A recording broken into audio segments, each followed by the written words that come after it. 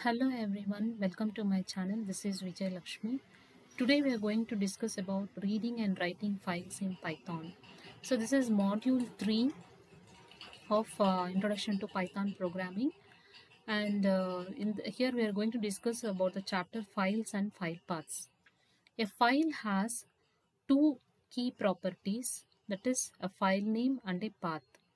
So file name is nothing but the name what we're going to give for the document or the file, and path specifies the location of a file on the computer, where actually this file is residing, stored in the computer. So path will tell us where actually that particular file is stored in the computer. Example, if you have a path like this, c:/user/swigat and /documents. So these users swigat are nothing but the folders we say. They are under the C drive, and this is the document. Okay. So here every file is followed by an extension. So the part of the file name after the last period is nothing but the dot, is called the file extension, and that file extension tells us what type of file it is. For example, if I have add.c, .c means add is the name of the file, after the period dot, the extension what we have used is C. C means it is a C programming file. Similarly, if it is a Python file means we write it as add.py. The file extension tells us what type of file it is. If we use .obj, file name .obj means it is an object file. So see this diagram. For example, this is a file in a hierarchy of folders. So here this project.docs, this is a file, it is present inside many folders. So first folder we have here is users. Under C drive we have a folder by name users. In that we have a folder by name swigat or student, and then documents folder is inside this folder, and inside the documents we have the docs file, that is project.docs. Okay guys, so here C:/ always represents the root folder on Windows, and it is also called as C drive. Okay, and in Linux slash is the root folder. In Linux, to represent the root folder we use the slash. Root is nothing but it is the parent of all the files in the computer. Additional volumes such as DVD drive or USB drive will appear differently on different operating system. For example, on Windows we have D drive, E drive, F drive, like that. On Linux we have mount, that is /mnt, we represent with forward slash. On Windows the path is represented with the backward slash. And note that folders and file names are not case sensitive on Windows, and they are case sensitive on Linux. In Linux operating system, folders and file names are case sensitive. Coming for backslash on Windows and forward slash on OS X and Linux. On Windows, paths are written using backslashes, as this is the symbol. This symbol is used as a separator between folder names. In OS X and Linux operating system, we use the forward slash. See, this is the forward slash symbol as their path separator. If we want our programs to work on all OS, we will have to write our Python scripts to handle both the cases. So here, if we want our Python programs to work on any operating system, means we have to import the package OS. So here, with the help of os.path, we can make our programs to run by specifying the paths in our program.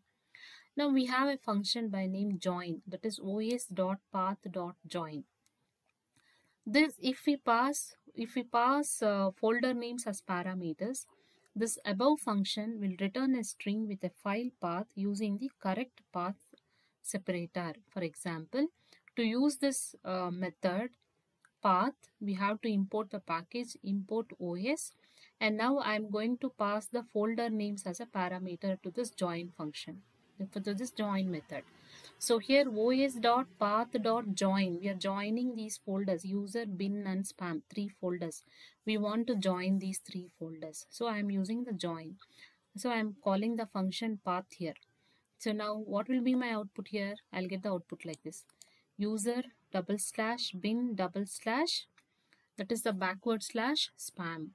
So here double slash, each backslash needs to be escaped by another backslash character. That is why we are using here double forward slash, sorry, backward slash.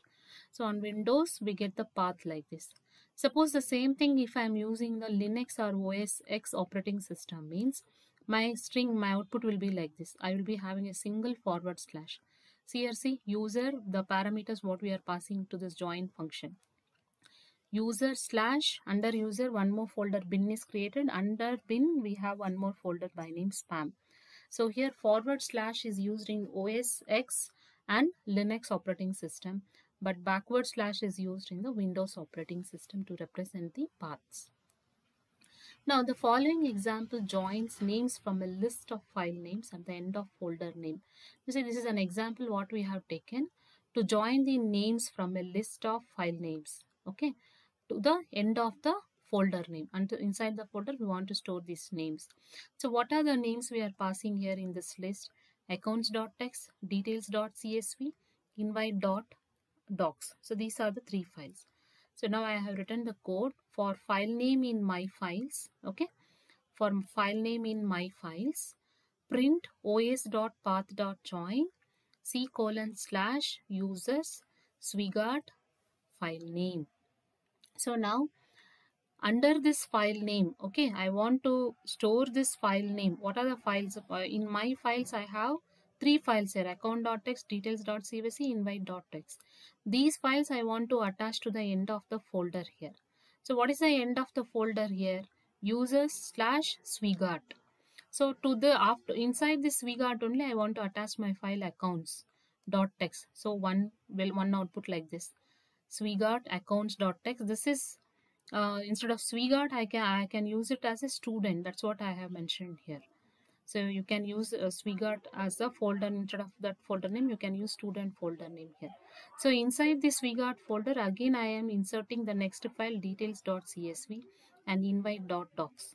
So like this, you can specify the path of the folder where you want to store your files.